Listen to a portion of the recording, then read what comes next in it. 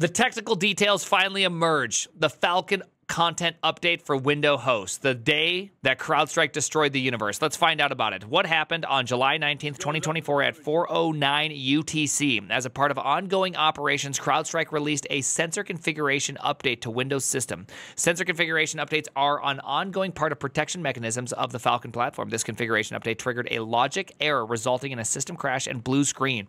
BSOD of death. Notice that they did not put the word of death. You know for a fact this statement was carefully curated. You know for a fact how careful they were on this, and they intentionally avoided the of death part on impacted systems.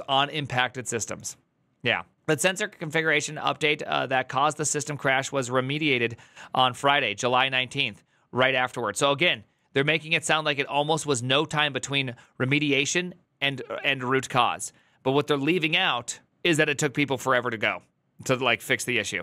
All right, this issue is not a result of or related to cyber attack. Customers running Falcon Sensor for Windows version 7.11 and above that were online between Friday, July 19th, 2024, 4:09 UTC, and Friday, July 19th, 2024, 5:27 UTC may be impacted. Systems running Falcon Sensor for Windows 7.11 and above that downloaded the update configuration file from those time zones were susceptible to a system crash. Man, they are underselling this like I've never seen something undersold in my entire lifetime. You may be impacted. You were susceptible to a system crash. It's just a blue screen, not of death. Technical details. On Windows systems, channel files reside in the following directories. All right. And have a file name that starts with the C-.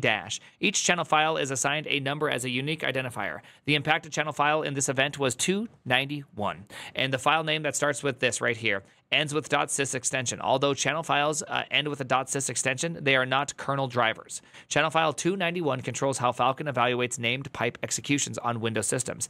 Named pipes are used for normal interprocesses or inter-system communications in Windows. The update that occurred at this time was designated to target newly observed malicious named pipes being used by common C2 frameworks in cyber attacks, such as the All-0 one, right? The configuration update triggered a logic error that resulted in an operating system crash.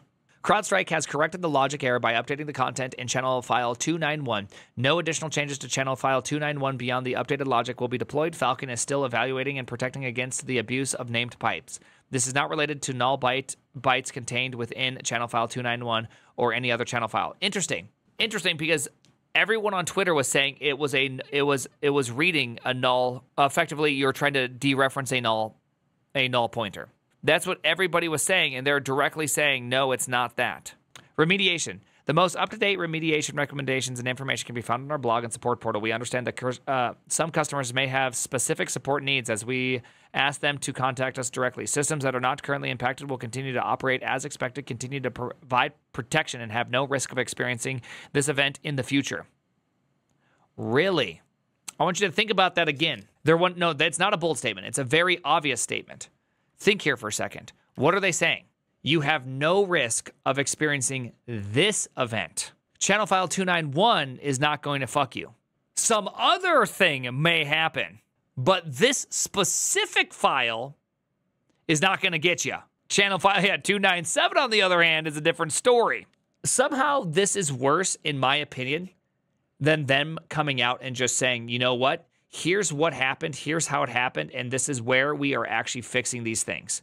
We are so done with 291. We are so done with 291. It's shocking that they're not even giving us the reason why and how they're planning on fixing it. Like, I have absolutely no confidence that this won't happen again in a different way. Maybe we are just overthinking their statement.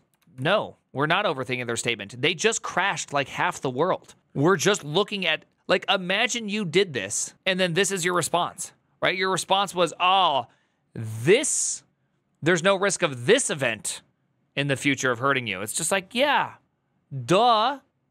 This is a ukulele. Like, get the ukulele out. We understand how this issue occurred, and we are doing a thorough root cause analysis to determine how this logic flaw occurred. The effort will be ongoing. We are committed to identifying any foundational or workload improvements we can make to strengthen our process. We will update our findings in the root cause analysis as this investigation progresses. Well, I guess we're going to do this again. Here we go. Yet again, we're going to take apart their words and what they're actually saying. Notice what they're actually saying. They're going to do a thorough root cause analysis for how this logic flaw occurred. Where's the part where they do a root cause analysis for how this bug ever got out to all computers in the universe? Like, again, this entire, like, every single statement contains this, like, exceptional nonsense to it that is just completely avoiding the real problem. CrowdStrike is what happens when your technical team is actually just the sales team again. This is just, you know what? CrowdStrike, Cloudflare, they're both doing it. This is a masterclass in legal deflection, because this was most certainly not just a, I mean, obviously there was a logic flaw. Like, we can all agree to that. Duh, we get it. But there was most certainly a business flaw here. There's no way you can convince me that that they had some giant fleet of computers they tested on and everything was nice and fine. Why is there a channel file 291? Where is the code, you smelly nerds? The only charitable read to all this situation is that they simply bypass, they bypass testing, which is a crazy statement to make.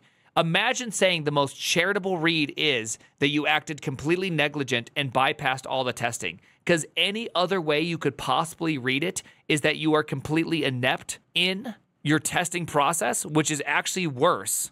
Or B, you have no testing process, which seems insane. Right? Like, there's, like, the most charitable read is that you have a bad business. Yeah, when they say this, well, again, this will never happen again. They've already blue screened people a lot. Yes, there's a whole bunch of them. There's actually quite a few. For those that don't know, CrowdStrike has done quite a few different one of these. We actually read through a whole bunch of them yesterday, and they'll be on the primetime channel here shortly. But there's actually quite a few of these that they have gone through and done. And so that's why they were very specific in their statement. That's why I highlighted it. They didn't say that they're going to, blue screens of death will not happen again. There's no risk of this specific event happening again. They will not have this specific logic flaw relating to channel file 291 happening again. Prime recommending unit testing? Ain't no way. Not even unit testing. System testing, production testing, all the testing, slow rollouts. I know people always say CrowdStrike CEO was CTO at McAfee, and McAfee had some big issue as well. I somehow doubt that that's the real problem. I'm not sure if he is single-handedly the problem, because there's a whole cascading thing. Because you got to remember that any of these companies, these larger companies, how much do you want to bet there's going to be a C-suite here, right? There's going to be a C-suite. And then there's going to be a whole bunch of VPs under all these little micro orgs.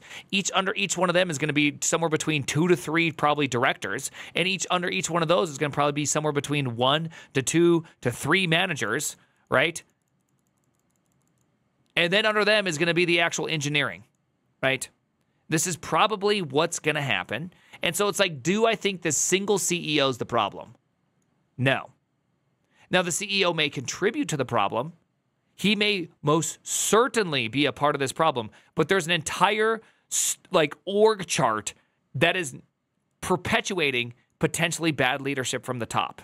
It's not only the CEO faults. It is also the VP fault. It is also the director. It's also the managers. It's also the engineers. The engineers should have been like, F no, we're not doing this. Like, you gotta, like, there's no push that I can reasonably foresee other than some extreme circumstance that we can't do that. Obviously, the extreme circumstance is that if they didn't get this push out within the next couple minutes, China could take over EU.